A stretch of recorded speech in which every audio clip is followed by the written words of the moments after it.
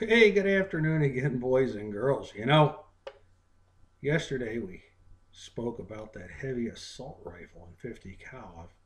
I'm going to clean up here and I'm going to put on the market for sale. But if you guys are part of that ready response team, and you've got everything in the old pickup truck, or your Toyota or the Prius, and you're going to run and bug out, and then you need a light, reliable rifle. What I've got right here in my hand today is a 50 cal, another GR Douglas barrel, 42 inches long. We've got the muzzle protector that comes with it, up there on the top end. This is a back action lock. It has an old J Manton lock on it. It's been reworked. It's got double set triggers. It has no sights, but it was set up originally, as you can see right up here, for a rear sight, and then we've got the dovetail up front. I can show you that here in a minute. Now, right there you go. That's your false muzzle. So that's what you load through. So then you take her off before you shoot. That's what the big knob's for. But you can see he had put a sight base here, but up here it's dovetailed, as you can see. So you could put your regular standard sight in there. Now this barrel has a special feature that you can only find on most modern guns. I know this is another one. This rifle is probably from the same era as the other one was. Late 60s, early 70s. I don't know for sure. I'm just taking a guess here.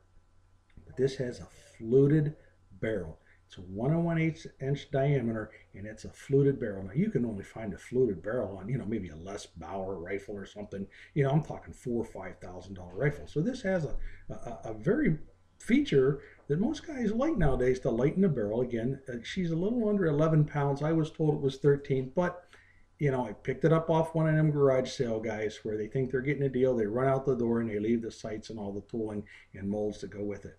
I'm pretty much going to guess that this is another, not a very fast twist, a slow twist, but you know what? I haven't really checked it out, so you can't hold me to that. Now, what makes this rifle nice? I don't know what the stock is. It looks like it might be some kind of maple. She's fairly dark. It's been used. But all you lefties, I know how upset you get because you can never find a left-handed gun. There you go. Huh? Got the cheek piece for you. All right. Double set trigger. Okay. And she's a tough one to set too, buddy. She's tight. There you go. Look at that, huh? Sets right up. It's very nice. Again, brass butt plate. It's nothing fancy. All right. Not at all. Brass trigger guard. Double set trigger. There's the lock.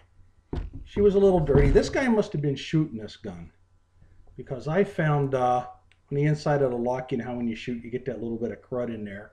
It has a little newer nipple on it, and you've got a clean out screw here for the drum on the side.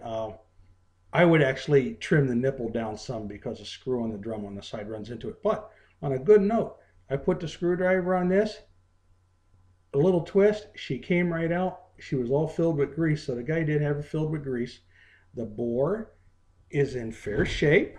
I'm not going to go running down the street bragging about it, but she is a shooter. I'm going to say she's a shooter. But that's up to you to prove. I might shoot this one just as well, just to kind of, get the fuzz out of it. I don't know. Again, fluted barrel, something you only find on some of the more expensive firearms this day. 50 cal, about 42 inches long. She's probably, I don't know, 2.5 inches across here. She's got a nice flat forearm, so you can lay her down on the bench. This rifle isn't too bad. I have guns that run a little over 9 pounds. You can hold this one and shoot this one offhand. I think this one would be a good one for the guy that would shoot offhand. The length of pull isn't too excessive, probably maybe in the 14-inch range. Again, it's got a J Manton back action lock that's been reworked. All right. The lock's been reworked on the inside. The triggers look pretty good. I pulled the lock off just to check it out. I got a little, it looks like a little chip of wood missing from over here on this side. Oh, maybe right here. Probably happened years ago. I've got the tangs drilled in a couple of places. Looks like he might have some kind of peep sight or a lollipop sight there. I've got a base up here. Not naturally, all the bases are homemade. If this was me and I had this rifle, I'd peel this base and stuff off here, and I'd go up to a nice. I'd put my sight right back up here. Now this is a long run from here to here, so this tells me that the fellow that owned this was probably in his 50s, if not older. See, this is a trick us old guys do. You don't know this. I'm going to let you in on a trick now. If you're having a hard time seeing your sights, because most of the times they'll put that rear sight right back here. If you're not using a peep, they'll put that here. Move that thing up 3 or 4 inches. Now I know this lessens your sighting plane, you know, from front to back. But you'll be able to see those sights a lot better. I did that on my new flintlock. I've got that sight sitting up there at about 15 inches, and I'll tell you what, she looks a lot better for them old eyes. Shoots nice too. Again, it's a pretty good rifle. I'll probably shoot a few rounds through it, clean her out. We got a band up here on the front end so you can put tension. Right there's a band.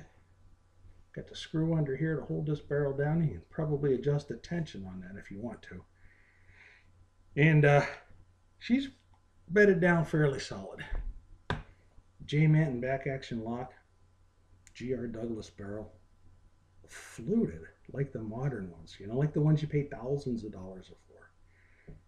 I'll be throwing this up online again, and I'm not going to want $1 million for it. In fact, I offered this to another guy. I told him, you know, about the $700 range, I'd be happy. And I think, you know, we're going to, you know, we got to work out the shipping. I'm sure this will be a good $35, $40 to ship, but man, you get yourself a shooter right here. You know, take this to the turkey shoots. You might be able to beat that guy that's never beat you. And the 2 important features again that this rifle has is a fluted barrel, and it's left-handed. This is a left-handed percussion gun. Hey, this is Black Powder Bill at BlackPowderBill.com out. Again, this is part of my series of rifles I don't own. So I'll title this one today, I don't own an AK or an SKS, but I do have a 50 cal light assault rifle for sale. You can contact me at BlackPowderBill at yahoo.com or find me on gunbroker.com as BPBRS or Auction Arms as Black Powder Bill Reloading.